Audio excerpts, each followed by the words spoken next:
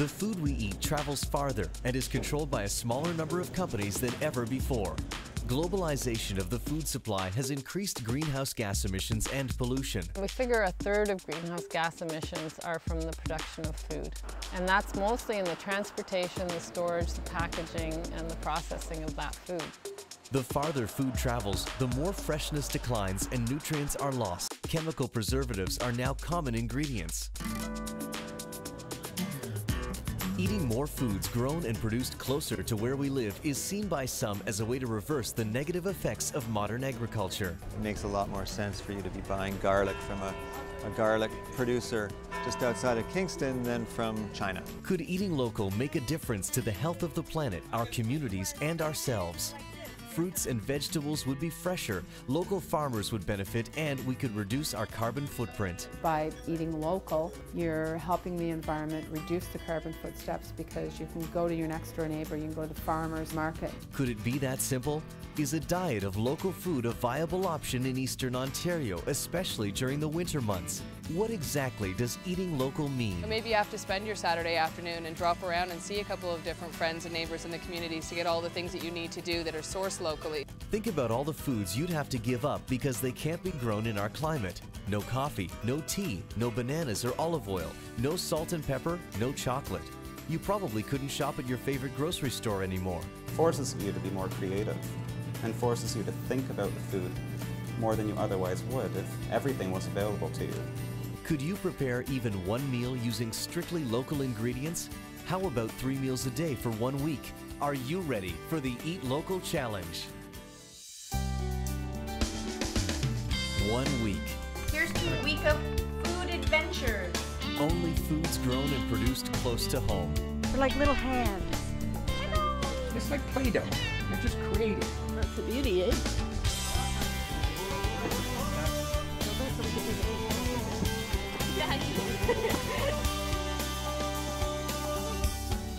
Are you ready for the Eat Local Challenge?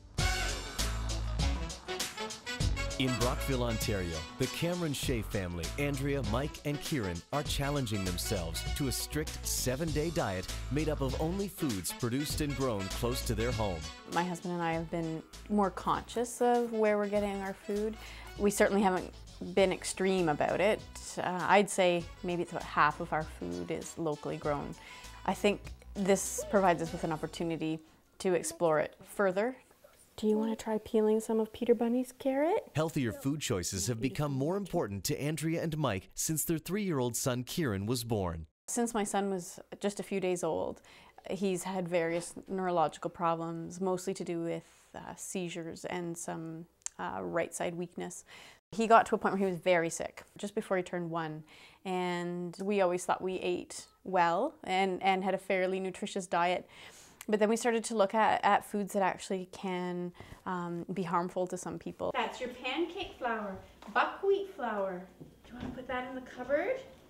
Gluten seemed to be one of the things that, if you remove it from a child who has any sort of neurological problems, sometimes it can help. And we removed gluten and we found that our very sick son in many ways started to become well. Will the family be able to succeed at this challenge without compromising the special diet that has improved Kieran's health? I got a smart car. It's not smart. It's kind of like American beer. You can't get ahead on it. I go over to Wolf Island and drive by the Wolf Island turbines. The smart car gets sucked up.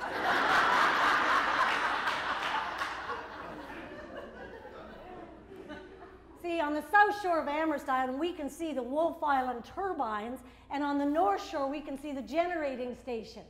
Country living, eh? It's excellent.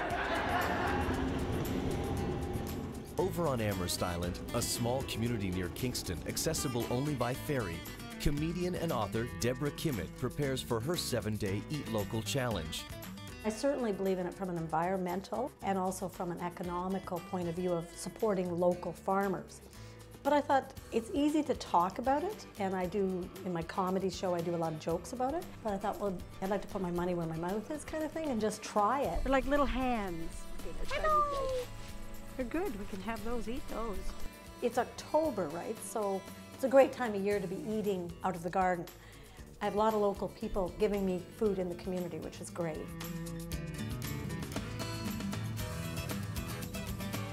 Over in Belleville, the staff at Engine Communications, an advertising and marketing company, prepare for their 7-day Eat Local Challenge.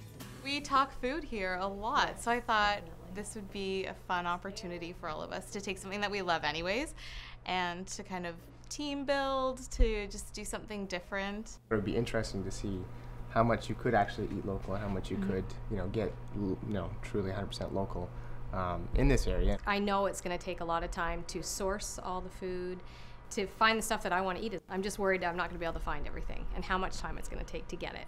I think maybe it'll be like sort of like a detox for us maybe next week, just a little bit, because we'll be eating less processed foods. Like even cereal.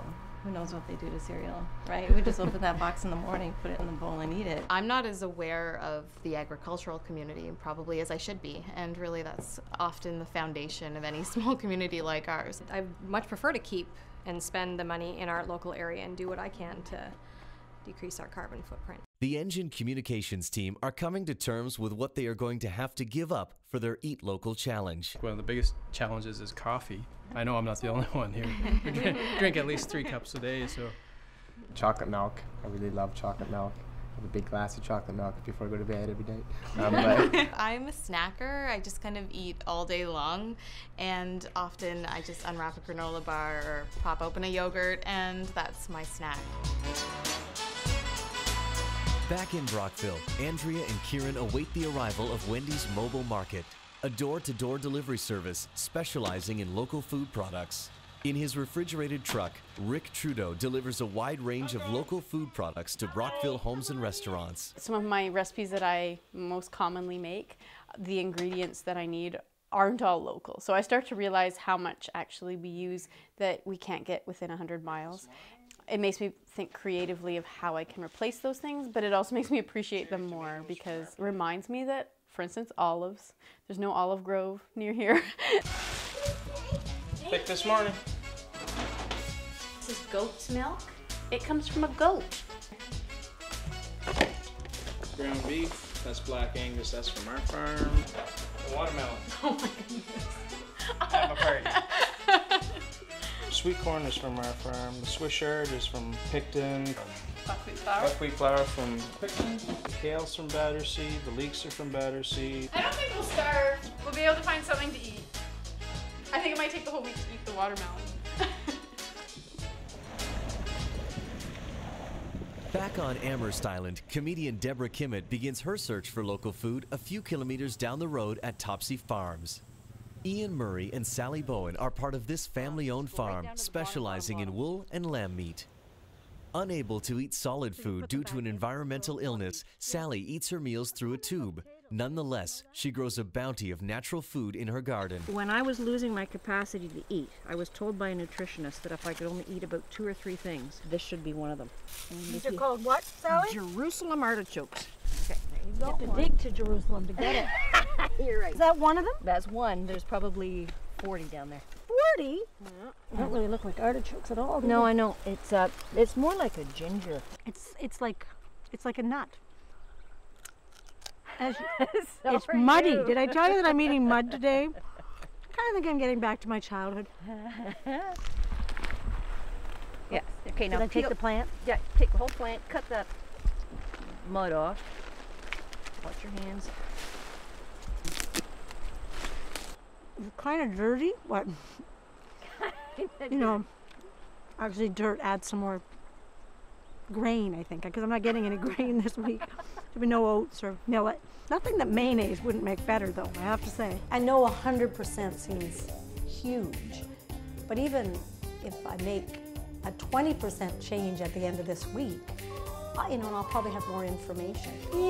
Kitty, kitty, no, that's Chicky, Chicky, come on, chickies. Okay, I've had enough out of you, but do you mind? Can I just take a couple? I actually remember chickens attacking me, but I think that was when I was a little child. They just looked like they were attacking. Such hard work goes into food, and the more we get disconnected from it, we start to think it's just supposed to be accessible at all times. And when you actually went out and talked to Ian and Sally today, you realize there's a lot of work involved and making the connection between what you get out of the refrigerator and what you see on a farm. It's been making me very aware of what food is available, how I could be sustainable, how I can think ahead and just have the food that I need to live around me. Coming up on Eat Local Challenge on TV Cogeco, team spirit is high at Engine Communications as the staff tackle day 2 with a local food potluck. It took so long. I got to my soup at like 11:30, 12 o'clock last night. Plus, Deborah Kimmett gets the buzz on how to satisfy her sweet tooth. Now, are those bees coming home with me or fried bees?